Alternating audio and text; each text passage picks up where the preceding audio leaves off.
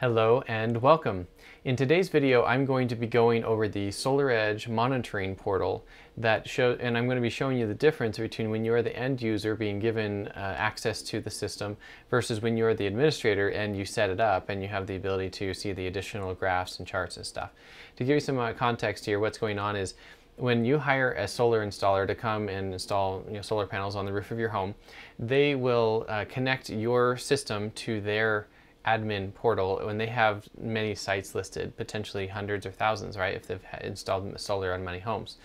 And they have the ability to run charts and reports based on all of their sites in total. But on each of those sites individually, they share a login for the homeowners to see just their site. So I'm going to jump in and show you the difference between those. First off, let's look at what it looks like from the regular monitoring portal for the end user, for the customer. What I'm showing you right here is one of my neighbor's systems, and so they had their system installed by a solar installer, and so this is just what the basic interface looks like. So you can see here they have the dashboard icon and the layout icon, and those are the only two they have. And when I go over to the admin side, you'll see that I have much more than that. Then down here they have the basic readouts of their current power production, their energy just today, energy this month, and then their lifetime energy production. And then down here they have power and energy, which they can then see these graphs that break down by the day, week, month, billing cycle, and year. The day, you can move your mouse across this graph here and you can see that it will show the actual kilowatt production rate at that moment and what time that is. If they jump over here to the week, then it shows you each of the days of this week. Then the month, and that switches to a bar chart. And then the billing cycle is also a bar chart, and in this case they haven't set up their billing cycle, so it's asking for that. And then for year, it just shows each of the individual months and the full production for that entire month. Down here on each of these, you have the ability to select the date range that you would like to look at. With the year, you can just jump to the specific year and it shows you the whole year, of course. If we jump over to the day, you'll see here it now gives us where we need to select the whole day. So we need to select first the year, for instance. We can go to 2017 and then we can jump down to, say, November, and then we can pick the day within November and jump to it. So it keeps all of the data for all time, all the way down to every hour of every day, or even smaller increments than that, I think. So the data doesn't time out as far as I'm aware. Then down here in the bottom we have the comparative energy graphs, and so you can see the power production of 2017, 18, 19, and 20 in this case, because their system went online in 2017, and then the color coding, and you can see how the production has varied through the years. And then you can see the same comparative energy chart for by quarter and then by year. And then if we come up here to the top, I mean, that's the core of it, the power production information there. If we go over to the layout, in this layout area, we can then see how the panels are laid out. And this depends on the solar installer and how they laid it out in the software, which I'll show you in a few minutes. In this case, I don't know why they did these like kind of diagonally upside down and sideways, but this is not really how they're laid out on their roof. In any case, this is what they did. And so we can have it show us a couple of different things here. With the show tree, we can see the logical layout. They have two strings, and you can see all the different modules that are on each of those strings. And that's about that. Over here on show playback, we can bring up this graph, and then we can say play, and it will play back the power production over this timeline, and you can see the numbers moving right there on those on each of the individual panels. So this is kind of cool. This is a partial day. I mean, this is today and it's mid-afternoon, so this is not a full day production right there. So we can switch this over to weekly, and then we can push play again, and it'll show how the power production looks on each of these panels as it proceeds through each of the days of the whole week. I'm not really sure how useful this is, to be honest. It's kind of interesting to see. But it moves along pretty quickly, and I mean, you could pause it and fast forward and rewind it, but like I said, I don't really see that this has a whole lot of useful functionality per se. And then we can hide playback and go over here to weekly, and you can see that this lists out each of the day or you can see the power production of each of the individual panels by the day. So as an example for today, we are in the mid-afternoon. These are their eastward facing panels, and that's why they are a lighter blue. And if you look at the numbers, they've produced around a little bit over 400 watt hours so far today. If you look over here, these are the darker panels. These are on the west side of the roof, and the sun hasn't been shining on the west side as long as it has been on the east side, so that's why they've produced less, and they're down here around 160 watt hours so far today. But by the end of a day, you'll see that the production on both sides are about the same. If we switch over here to weekly, you'll see that they are shaded about the same, 5.7 and 5.8. Over here it's 5.5, 5.6. So it looks like the west side maybe produces just a little bit more. And then we can switch over here to total, and so you can see since the system went online, what the power production has been for each individual panel. So in about 3 years' time, one panel has produced 1.27 megawatt hours. So that's kind of cool to see that, I think, to see how each panel has been performing better or worse than the others. You can see this one right here is only 1.14 megawatt hours, and most of these others are a little bit more. So you can see this is a little bit darker, and the rest of these all seem to be producing about the same. And with that, that's there's everything to see. I guess there's this physical layout and logical layout here. Doesn't really do much for me. I mean, it just shows the same information as what we were seeing before, but it's now how they're connected by string into the inverter rather than how they're laid out on the roof. I think physical layout is more helpful personally, but this is just different ways you can slice and dice the information that they give you. And with that, that's about everything that there is to see on the end user's monitoring portal on the web interface. All right, so now let's look at what it looks like from my perspective where I own the account. First off, when you first log in, what you see is this site right here, which isn't anything like the other one, and this is one layer above it.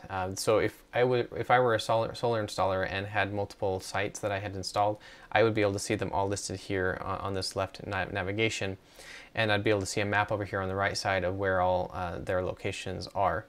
Across the top here, I have the sites. That's what I'm looking at right now, and so I can see my total power, number of sites, lifetime energy that all of my sites have produced, and then there's various ways I can search for and filter for sites. Assuming this would be for a solar installer that has potentially many hundreds or thousands of sites that they have installed. I can then jump over here to reports, and then I can generate a report. So it has these 5 different predefined types of reports. They are pretty simplistic. So daily summary as an example, I can come in here and say, okay, with daily summary, I want to see all my sites, and then I can tell it what different data points that I want to see. Maybe I don't want to see the city, maybe I want to see how many alerts there have been, if there's been any outages, for instance. And then I can say I want to see a PDF of this, and then say generate. It asks me what I want the date to be. In my case, it doesn't really matter too much, so I'll just say generate. That's for yesterday, July 15th. It then generates that report, pops up on my screen, I download it, and open that PDF up, and this is what it looks like. In my case, because I only have one site, once again, it's one line item, and then it just has all that information across here relating to my site. When you only have one site, it's of a limited usefulness to have this reporting functionality because it's meant to be reporting across aggregate of many different sites. You can go in here to saved reports, and you can save reports that you have predefined the data points that you'd like to see. When you click on it, though, it still asks you to define the time frame, and so I wish that it would let you save that time frame into the report settings, but not important. And then you can run that and see that report. Over here on the support side, it basically just has a link that sends you to the SolarEdge support center where you can get assistance with your site. I personally have only used that once when they had one little software bug back in 2018. So in going back over here, I then will click on my site here, and that's where it takes me to the dashboard site that we saw previously with my neighbors, where it has the dashboard and the layout icons up here. All of the reporting information down below is exactly the same, the year-over-year comparative analysis, quarter, month, etc. Then the daily graph here, or I can change it to week, month, billing cycle, and year. So not really any difference there, of course. However, as you can see up here, we have now a couple of different icons here, four additional icons. So we have charts here. Let's go into that. So with chart, this is kind of cool. You can click on meteorological data and you can say, I want to see temperature, for instance. And then you can go in here and just select your inverter, and it has a couple of different data points that you can overlay with that ambient temperature. And you can also click on the site here and you can have it show you power versus energy or your kilowatt hours. So let's say we want to look at the power, for instance. And then you can see the green line is the temperature and the red line is the power production of the solar. So if you look over here, this is 7K, so 7 kilowatts. It actually is getting up to about 7.5 kilowatts at the peak these days. And you can see how the temperature is spiking along with that. I've noticed with this graph, the temperature is not being taken with very good granularity. It's like a couple of times a day at most. Down here you can drag this slider and it will show you a larger period of time. And then you can start to see a little bit better correlations of how, like if we go back to here, so this is putting us to, well, that's a little bit too far back, about the end of 2019 is here. So this is the 6 months or so of the first half of 2020 right here. The temperature is this green line, like I said, and it's trending low, right, because it's winter time, but it's going upward because it's getting warmer in the spring. I honestly don't spend a whole lot of time in these charts. It's not terribly a great interface, and it uses Flash, and so you have to enable Flash on this page in order for that to work, and that won't last forever. So I don't know if they'll upgrade this, but it's not that big a deal. Now let's jump over here to reports. So you'll notice that these reports are different than the admin interface, and so these are meant to be showing you reporting relating to this specific site, this solar inverter. So as an example, I can come in here to site status and generate this report, and then this is the resulting report, and it shows some information and status about your system, and down here it shows if there are any alerts relating to failures on any of your panels or inverters and equipment and the like. There's a couple of different reports in here that may be useful for some people. Alerts here are also reported on this particular page, and if there are a lot of alerts, you can filter for them, go to different pages. I've never had an alert, so I don't really ever use this page. Now let's go into the admin section here. There's a bunch of different sub pages within the admin section.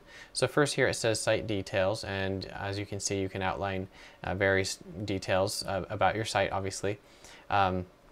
This is more of a set it and forget it kind of page. There's not much here to change over time.